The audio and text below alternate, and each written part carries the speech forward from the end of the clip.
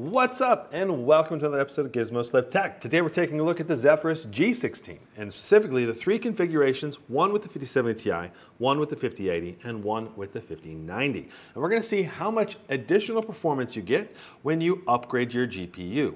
Now, for pricing, we're looking at $27.99 for the 5070 Ti, the 5080 is $33.99, and the 5090 is a whopping $43.99. So we're talking about a $1,600 price increase from the lowest tier to the highest tier. Now, all three of these laptops have 32 gigs of LPDDR5X memory with Intel Core Ultra 9 285H. So the primary goal for today, of course, is to figure out how much extra performance you get by spending that extra money. For testing, we did 2560 by 1600 for our resolution, manual fan mode in all three laptops with no overclock, no undervolting. Games are typically on the highest possible settings, with the exception of Counter-Strike 2 on the low preset, though we did also run DLSS on quality for most games except for Counter-Strike 2 again, which we ran at the native resolution. 2x frame gen is also used in many of the supported games. Expedition 33 we did test with and without frame gen, as that game recently got frame gen support. 8-64 RAM speed test, you can see we got 77,000 for our read, 75,000 for our write, about 94,000 for the copy. The copy is quite good. Latency at 145 nanoseconds approximately. Latency is not that great. The read and write is also just slightly above average. The copy though is quite a bit above average. It kind of sucks though that the latency isn't as good. The read and write is not that amazing. Overall, this RAM will get the job done, but it's definitely not as fast as it could be. Taking a look at our SSD speeds, we got 6,358 for our read, 5,862 for our write.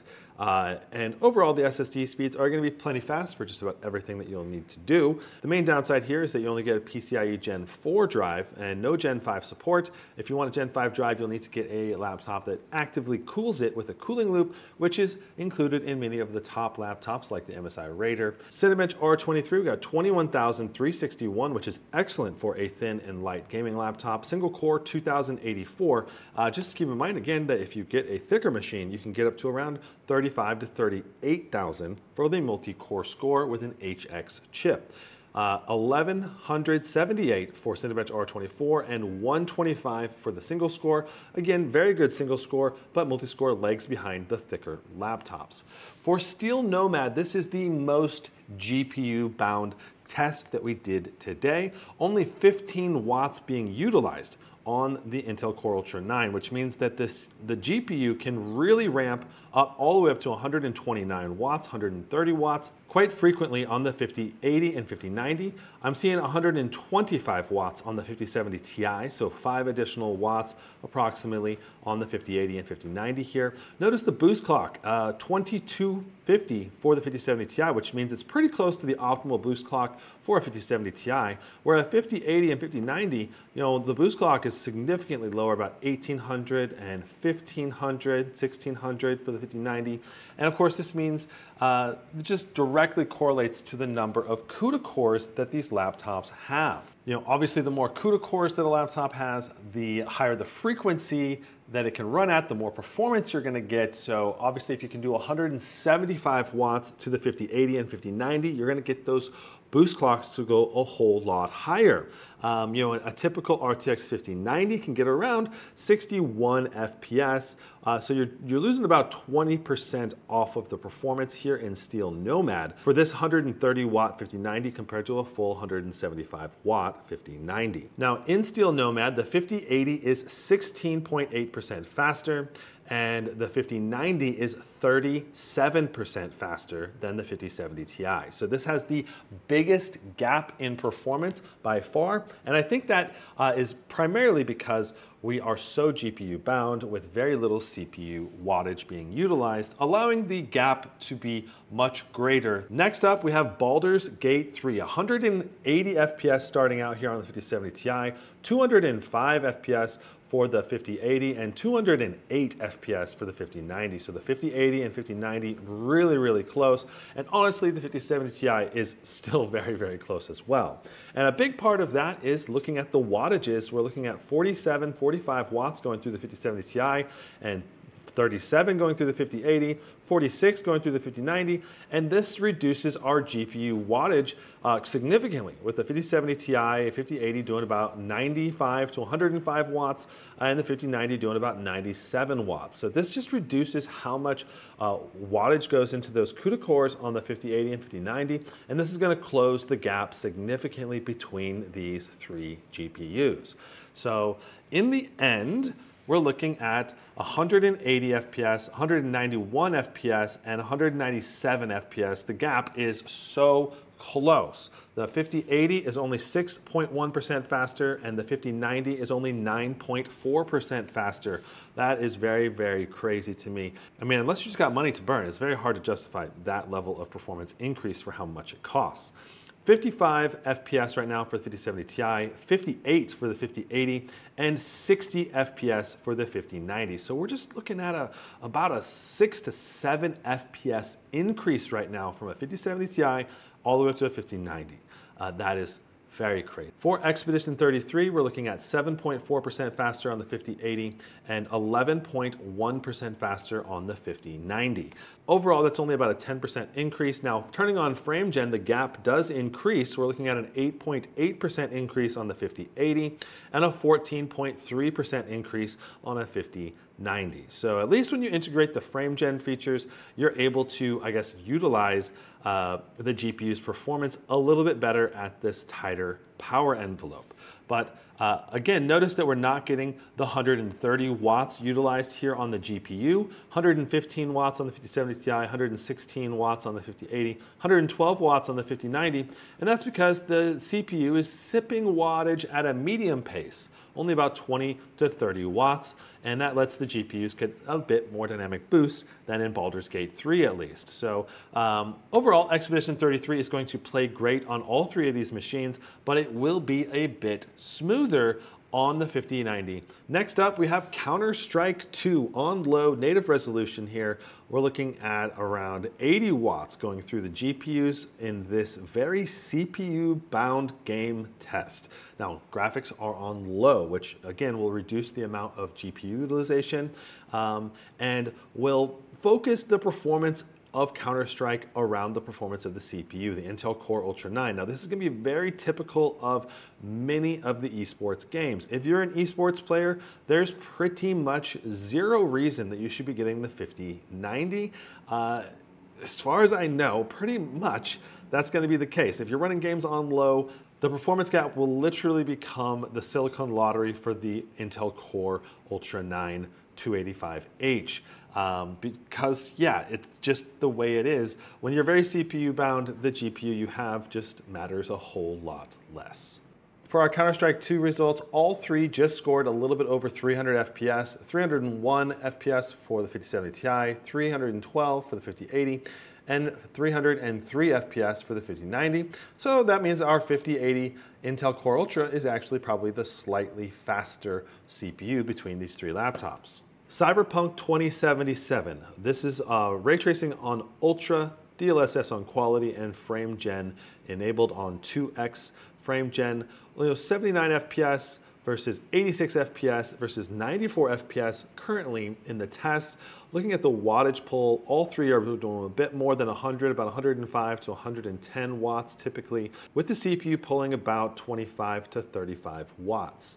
Now, since Afterburner is bugged with the 1% load tracking, I did measure all these benchmarks with frame view as well to ensure that we have accurate 1% lows being calculated. Now, in Cyberpunk 2077, for Cyberpunk 2077, we're looking at the 5080 being 10.3% faster and the 5090 being 20.25% faster than the 5070 Ti.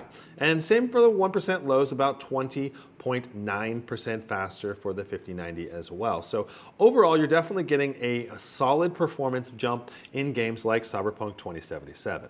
Now, Doom Dark Ages had some of the biggest performance gap between these three, at least for 1% lows. For the 5070 Ti versus the 5080, we're looking at 13.3% performance increase on the 5080 and 20.0% increase on the 5090. Now, 1% low performance on Doom Dark Ages for the 5070 Ti was not as good. And I think this is because we were running out of VRAM. So it just reduced our 1% low performance on that 5070 Ti. Going over our final results, the gap between the 5070 Ti and the 5090 was 20% for our average FPS, but our 1% lows had 58% performance improvement on the 5090. And the 5080 was 41% faster as well. So having that extra VRAM will really boost your 1% low performance in particular in a game like Doom Dark Ages. Next up is God of War. We're looking at 81 FPS for the 5070 Ti, 92 FPS on the 5080, and 103 FPS on the 5090. This is going to give us a 13.9% improvement for the 5080 and a 25.58% improvement for the 5090. Next up is Hogwarts. This is with 2x frame generation, everything set to ultra settings, including ray tracing, 3.1% performance improvement on the 5080, and 7.8% improvement for the 5090. 1% lows are significantly better though on the 5080 and 5090 with a 13% improvement on the 5090 for 1% lows. So again, when you're running out of VRAM or close to the VRAM limit, I think you're gonna see 1% low performance be significantly better on the 5080 and 5090. Next up, we have Starfield with the 5080 being 8.9% faster than the 5070 Ti and the 5090 being 15.2% faster than the 5070 Ti.